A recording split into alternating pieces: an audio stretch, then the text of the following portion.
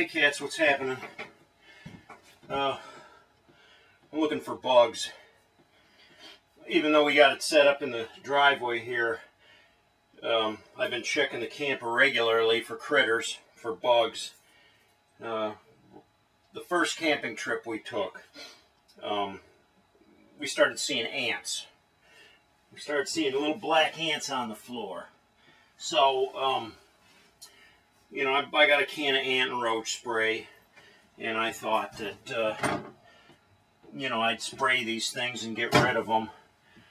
So I sprayed it all around the carpet, you know, all around the walls, everywhere that I thought, around the slide outs. I thought, well, maybe they're getting in through the slide outs. And by the way, I have this slide out pulled in right now. When we have it in the driveway, we don't, I have to keep this slide out so I can get in and out, but this one I leave in because we're not really using it. If we do come out here, it's easy to push it out. But anyway, I'm looking for, you know, I'm seeing all these ants. So we go camping, and it's like every morning we would wake up and there'd be like 20 dead ants on the floor. I mean, these are pretty big black ants. So I thought, God, there's got to be a nest in here somewhere. So the first thing I do is I start going around, you know, lifting up the carpet, and I pulled this drawer out under the dinette. There's, you got these big drawers here. And I pulled the drawer all the way out, and here underneath it was a big swarm of these black ants. They had eggs and everything. So I sprayed them and pulled the whole drawer out, cleaned them all out, got them all out of there. I thought, okay, end of problem. So we're still finding these black ants all over, you know, in the bathroom. They're all dead from the spray, but I'm like, where do they keep coming from? This is crazy. You know, so we're camping, and we go to bed, and I'm feeling these ants crawling on me.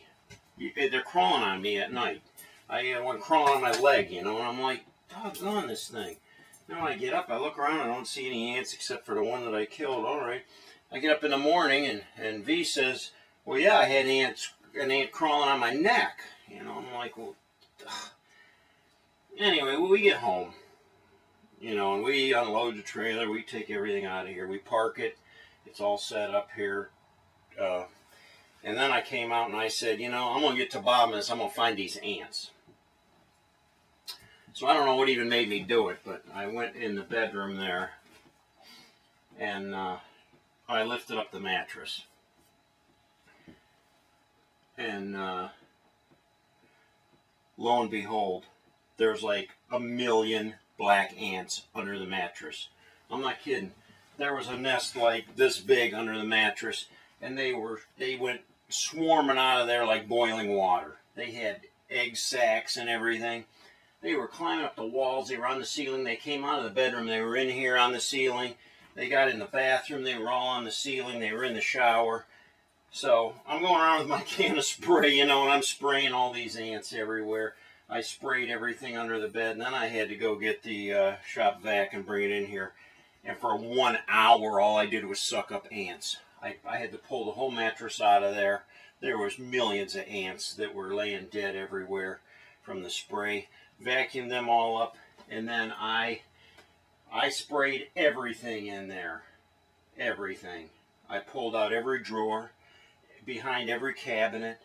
I did in here. I did in here. Everywhere you could think of. Then I bought some online. I bought some commercial grade insecticide. It's called Cyper. So I think it's called Cyper WP, which WP means waterproof, and it's only for outdoor use. The stuff is pretty potent, you know. It'll kill any kind of bug that gets in it. Anyway, I mixed up a jug of that. I got a pump sprayer, you know, and I mixed it up. And I went outside, and I went all the way around this thing and sprayed all up underneath the undercarriage, the wheels, the jacks. I doused it with this stuff. And anyway, since then, no ants. I'm looking around today. It's been a couple weeks now. Not one ant, not one dead ant, and not one dead bug, period. So, I'm happy about that.